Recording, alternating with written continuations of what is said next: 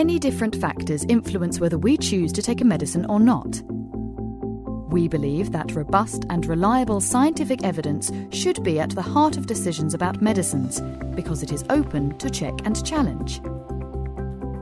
Our new report explores how the generation, trustworthiness and communication of scientific evidence can be improved to strengthen its role in decisions made by patients and everyone involved in their care.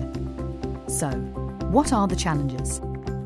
We found that only about 1/3 of the public trust medical evidence, with about 2/3 prioritising the advice of friends and family, and that about 2 in 3 British adults and 4 in 5 doctors believe that clinical trials funded by the pharmaceutical industry are often biased to produce a positive outcome.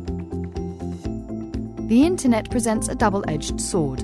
There is more information available than ever before, but healthcare professionals can struggle to cope with the avalanche of data, and the public can't always filter reliable information. We heard from patients that the one piece of information they are guaranteed to receive, the patient information leaflet inside every packet of medicine, is impenetrable and unreadable.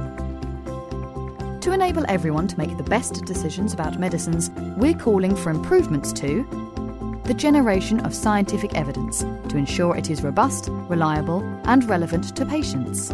The trustworthiness of scientific evidence so that information is disclosed in an accessible and usable manner, and the communication of evidence to ensure it is presented in a clear, accurate and actionable way. We've also developed a set of questions to help people get the most out of discussions with their doctors. Ultimately, the decision to use a medicine lies with the patient or carer.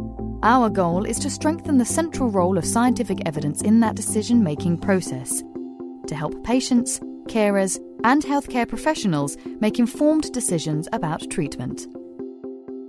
For more information and the full report, visit www.acmedsci.ac.uk/evidence.